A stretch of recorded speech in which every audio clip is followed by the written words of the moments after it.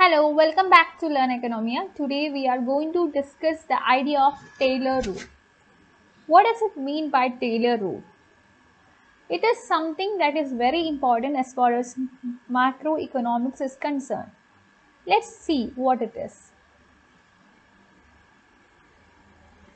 Taylor rule would involve a rule-based policy. Also, it refers to a rule which is used by the central banks of every economy in order to determine the right level of interest rate. We know that when it comes to monetary policy objectives, monetary policy always try to regulate the interest rate.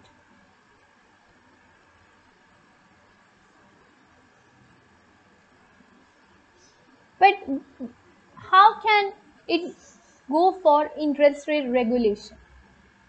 What would be the particular limit? What would be the ceiling would be there, the minimum rate would be there, but how a central bank would fix the interest rate?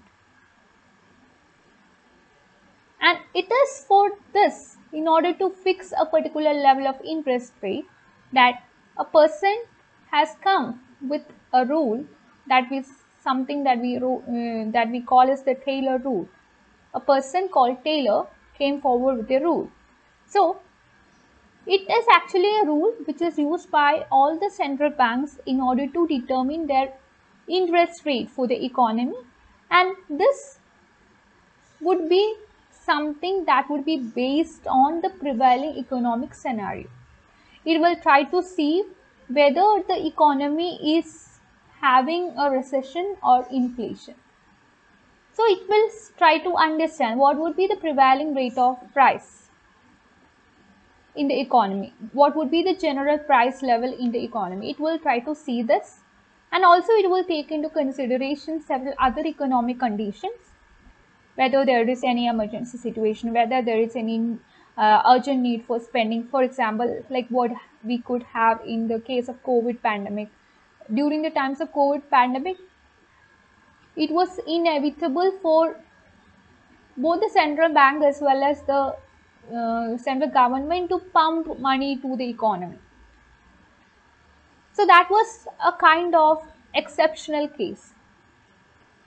But otherwise, what the central bank would do is that it will be just analyzing the economic scenario by looking at the general price level. It will see what is the prevailing general price level. And based on this general price level, it would be adjusting the interest rate.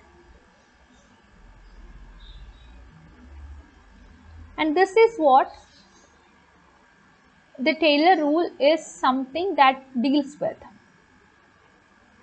So as I told you earlier, this is being proposed by a person and his name is John Taylor, and he is an American economist, and he proposed this rule as a tool in order to conduct the rule-based monetary policy.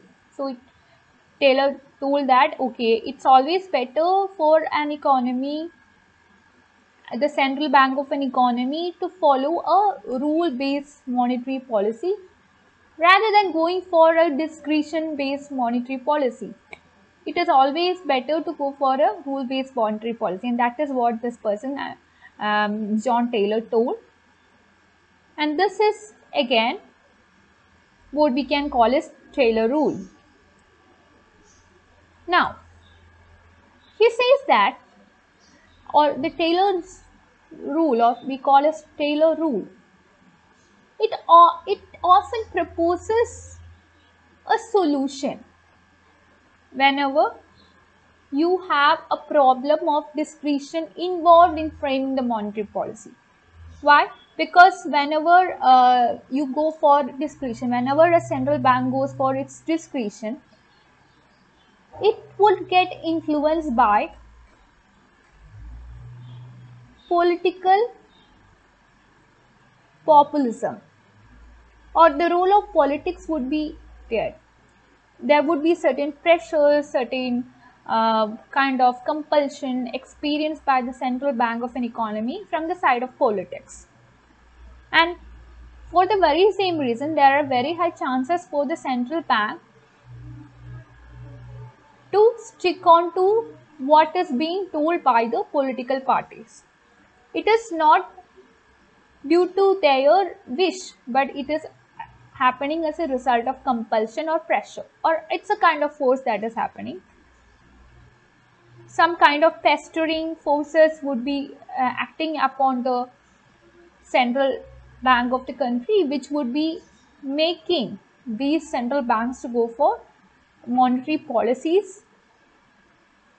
And here, even though we say that it is a kind of discretionary monetary policy, it is not as per the discretion of the central bank that the central bank would be actually working here. It would be the discretion of the political parties that would be happening here.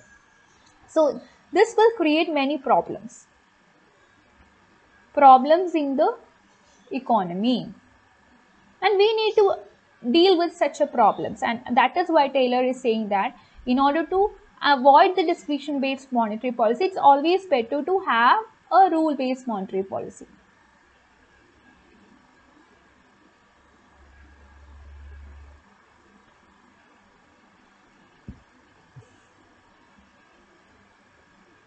So the Taylor rule provides a kind of formula that would be helping the central bank to determine how much it should target when it comes to interest rate. We could see that whenever there is inflation in the economy, usually the central bank would be increasing the interest rate. And whenever there is recession in the economy, the central bank would be reducing the interest rate. This is how it happens. But there is a question, how much? During the times of inflation, the interest rate would be increased, but by how much? During the times of recession, the interest rate would be reduced, but by how much? So this all should depend upon the health of the economy. Health of the economy, as I told you, in normal situation, it can just look at the general price level. That will give that will act as an indicator, that will give an indication. But in certain other situations, some abnormal emergency kind of situation, like what we could have in the case of COVID pandemic, the central bank should take into consideration other factors as well, so as to fix a particular interest rate. That is what Taylor is also saying. So, in short, Taylor says that rather than going for a discretion-based monetary policy, it's always better to go by a rule-based monetary policy. Whenever it goes for a rule, it's always better to make some adjustment in the rule, make some adjustment in the amount by which it has to make changes in the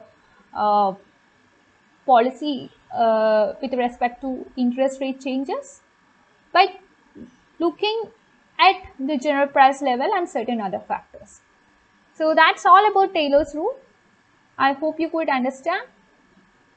I request you to like, share and subscribe to this channel for more videos. Also, I request you to be a part of Learn Oikonomia by clicking on to the link given in the description box. You can also join our free Telegram community. Also, you can download the Learn Oikonomia app. For both of these, I'll be providing the link in the description box. So, you can join both of these from there itself. That's it. Thank you for watching.